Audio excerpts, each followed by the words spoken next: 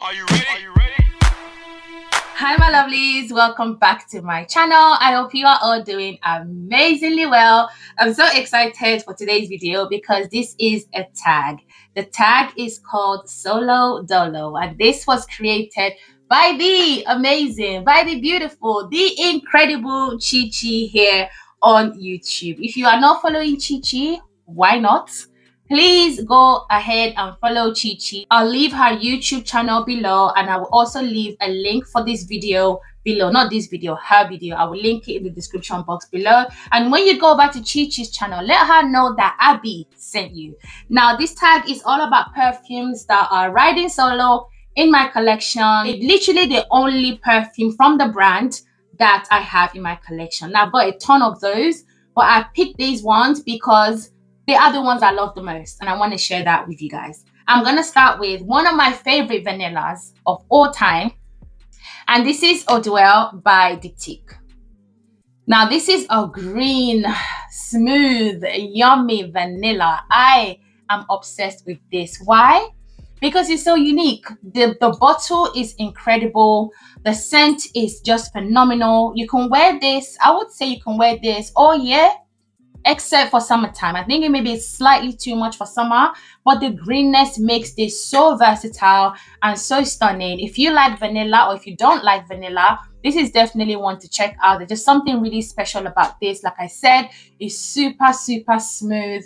It's very alluring, and it's literally one of the best vanillas I've ever had my nose on. So that is Eau de Duel by 𝐿𝐶, and this is the Eau de Parfum. Now, this next perfume is gonna be a little bit shocking to you guys, but those of you that have been here for a long time, like I've been on YouTube now, I want to say seriously 3.5 years, and I've not mentioned this perfume in about 3 years. And this is Kim Kardashian's first perfume, self-titled, and this perfume, guys, I feel like this is the best celebrity perfume ever. I've tried a few, like when I wasn't able to afford the niche perfumes, I could only afford certain designer perfumes, I was going for celebrity scents. And this, I must have bought this perfume at least 3-4 times. This perfume has tuberose. Can you believe that? As much as I hate tuberose, I love the tuberose in here. Like I said, this is giving, for me, this is giving niche quality. Yes, I said it. Unfortunately, I think this has been discontinued and you can't really find it online. But if anyone finds this online, please comment below and give me the link, because I want to get this again. I have kind of, what shall I say, elevated away from celebrity perfumes, and I'm just not a fan of them like I used to be. I remember my first ever perfume was celebrity perfume was the one by Britney Spears. My God, I love that perfume. One in the pink bottle, I think it's called Fantasy. I loved that perfume. I still do. I wouldn't buy it now just because it's just something that I'll give to my daughter. But this one, I will always get this. If this was available, I will keep this in my collection. I think Kim did this perfume justice. This is a beautiful floral perfume, slightly sweet. The tuberose is just so smooth. It's not too heavy. It doesn't give me old vibes. It's just quite a modern perfume. Let me know if you've ever tried this perfume. I think it's one of the best, if not the best, celebrity perfume I've ever had my nose on. So that is the 𝐏𝐞𝐫 perfume. Next is Prada Paradoxe. Now, I got this one last year. It was a last year release. They have a flanker on it already, and I will say this now, the flanker is so divine. This is your regular fruity floral, but it's a little bit elevated. It smells amazing. It smells quite similar to your My Way by Giorgio Armani.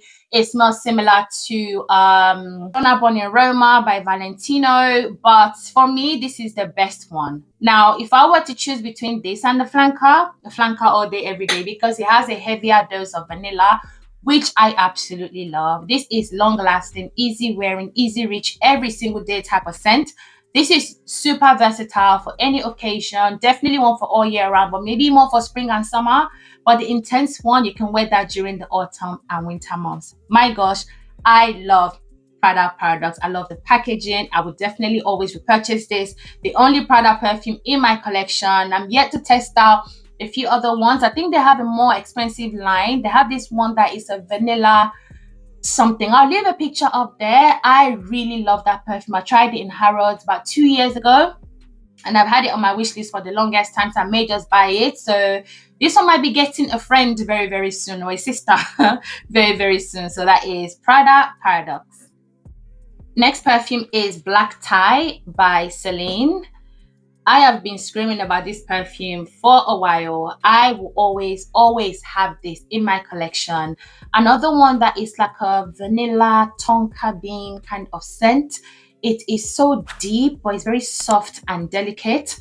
Although it says it's black tie, you can wear this to any occasion really, but I think it'll be perfect for going out. It's one of the best from their line. I feel like Celine as a brand does not get much love in Fracom, and they have so many perfumes that I highly suggest you guys try out. I've actually not smelled one that's bad, and that is, you know, saying a lot about the brand when it comes to their perfumes. But for me, this is the best one that they've got. Again, a beautiful vanilla, a smooth vanilla. I actually don't feel like this is feminine. I think a man can also wear this perfume. And I highly recommend you to get your nose done. A little bit pricey for a designer perfume, but it's so worth it. So that is Black Tie by Celine. Next is a perfume by Bodecia, and this one is called the Bravery. The name is at the back. I don't know if you guys can see that. My apologies, but this is beautiful. This is so elegant, and I don't think anyone has ever spoken about this perfume. A lot of people speak about the same one from this brand, and they have so many perfumes. The other day I went to Harrods with my husband, and we both, well, I've tried Blue Sapphire before. They actually have a new one now, which is like the most popular perfume, I think, from their line. And my husband was like, I'm so keen to smell it. So many people say great things about the perfume. And I warned him, I said, this might not be your cup of tea, because Blue Sapphire is a very challenging perfume. Like, it challenged my nose. And I think my nose is pretty mature enough to smell. Like, I smell a lot of perfumes, especially niche perfumes. But Blue Sapphire challenged the heck out of my little button nose. I did not gravitate towards that perfume. Doesn't mean that it's bad, because a lot of people love it. Like, this brand have so many perfumes that are very forward, very in your face.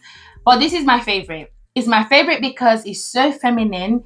It's like a sweet floral scent with notes of saffron and lavender.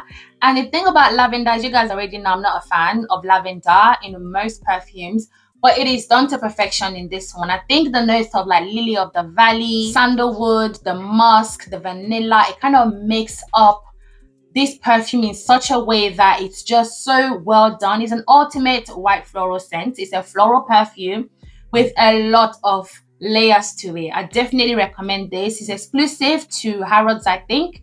You may be able to get it in Selfridges, and just so you guys know, both places ship worldwide. So, okay, let me not say worldwide. I think they ship to, like, I know they ship to America, to Canada, but I don't really know much about other places they ship to, but you can always check their website. But I know that Harrods and Selfridges, especially Selfridges, they will ship to a lot of places. But I definitely feel like this one is definitely one you honestly try this Bravery out. It is phenomenal. It has a shimmery body oil, which is just so beautiful. Quite pricey, but definitely worth it in my opinion. So that is the Bravery by Bodecia. Perfect Intense by Marc Jacobs. This bottle is so attractive to me. This is one of the reasons why I fell in love with this perfume. I do like a good looking bottle. I really do. This is an almondy, nutty, fruity, sweet, very, very lovely perfume. I definitely prefer this to the original. I don't really like the original. I don't hate it. But when this one came out, I just thought to myself, yeah, this is the one. This is the one I need. I tend to like intense versions of designer perfumes better than the original. This is fantastic. This is long lasting, every single day wear. It's so stunning. The only Marc Jacobs I think I'll ever buy, because I have never really been a fan of Marc Jacobs perfumes apart from Decadence, which I think you can find on some websites now. I think I'm gonna buy it again. But yeah, apart from that one and this, I don't know, Marc Jacobs perfumes just don't speak to me, but this one definitely speaks to me. So that is Marc Jacobs Perfect Intense. Next perfume is Dylan Purple by Versace. This perfume, I barely wore it last year when I got it. Like before I knew it, summer was over. Another one that the bottle is so divine. Like it's just so nice. It's a fruity floral, but more on the fruity side. It's very fruity. It's quite sweet. It's very juicy. Like it's one that I could drink this. I would not, but I could drink it because it just gives that edible type of vibe.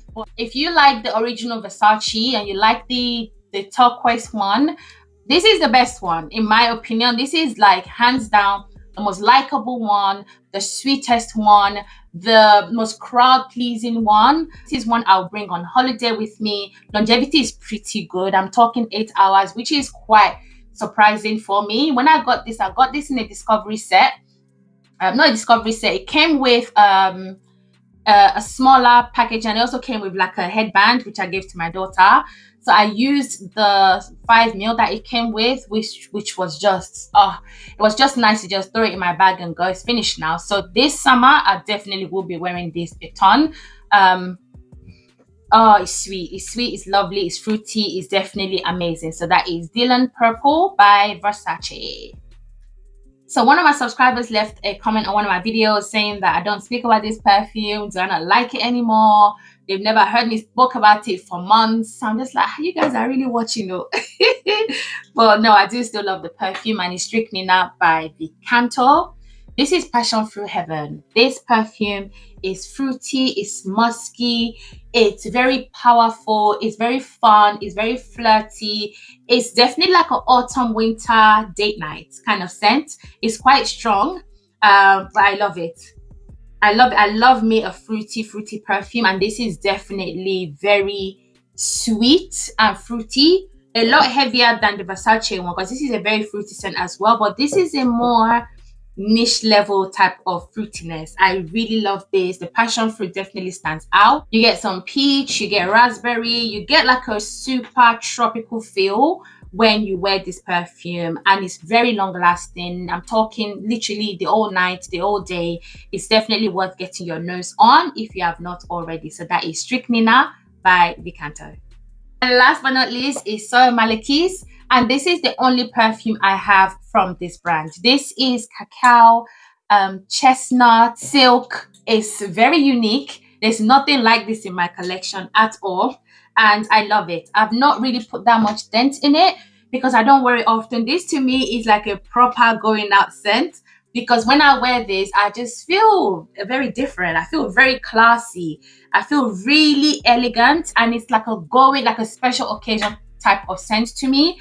It lasts long. It smells really different. It has like a fruity opening, and the dry down, you get the chestnut and the cacao. It's got a little bit of rose as well, which just gives this perfume so many layers, and it's definitely a try before you buy. This isn't for everyone, but for me, out of all the ones I've smelled from this brand, this is my favorite. This is one I feel like most people will like the most, because the other perfumes are really challenging to kind of gravitate towards. Maybe after a few tries I may find another one that I like, but out of all of their perfumes and the ones I've tried, this to me is the best one. I believe this is also their bestseller. This is one everyone screams about, and for good reason. So that is Soie Malaquis. So my lovelies, that is it for this amazing tag. I'm so happy to do this. Like, it's so exciting for me, and thank you so much, 𝐏𝐞𝐫, for tagging me. I truly appreciate it. Again guys, please go and check out 𝐏𝐶𝐫's video. Please subscribe to her channel. Everything will be linked in my description box below. Thank you so much for watching. Please don't forget to like, comment, and subscribe, and I cannot wait to see you guys in my next video. Bye.